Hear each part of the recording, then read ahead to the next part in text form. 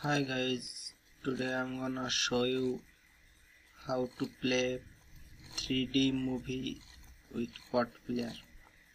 First you need to download the latest version of quad player, then you play a 3D movie with quad player.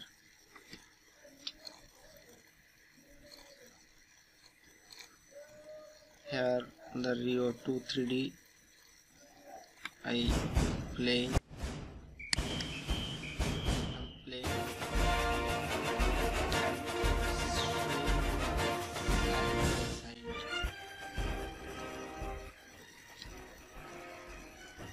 But if there is side by side playing, that don't show the 3D. Then we need to go there, click and click here, always enable 3D mode, and then you need to go 3D video output screen and select this